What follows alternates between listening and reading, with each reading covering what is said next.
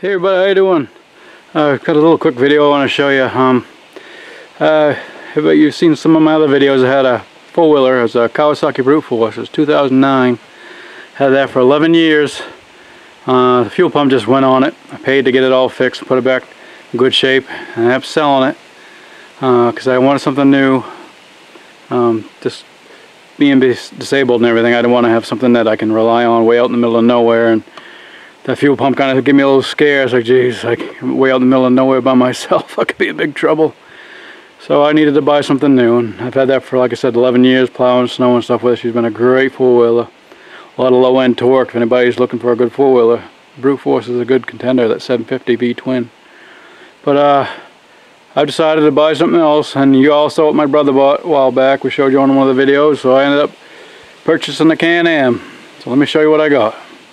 There it is right there. It's a 650 Can-Am V-twin. The Brute Force was a 750, so I went down 100 cc's, but supposedly the Brute Force has roughly 50 horsepower and this one has 62. But just driving it as I drive this one now, and I've driven the Brute Force. Brute Force has low end, a lot of torque in the low end.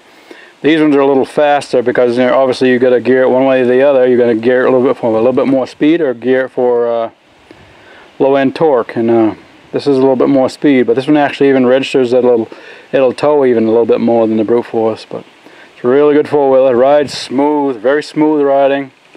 It's a little taller, a little wider than the Brute Force too, and I really like it. It's going to be a great four-wheeler. Should last me quite a while. But yeah, so my next few videos will be with this new Can-Am 650. We'll take you a little, show you around the front and the back.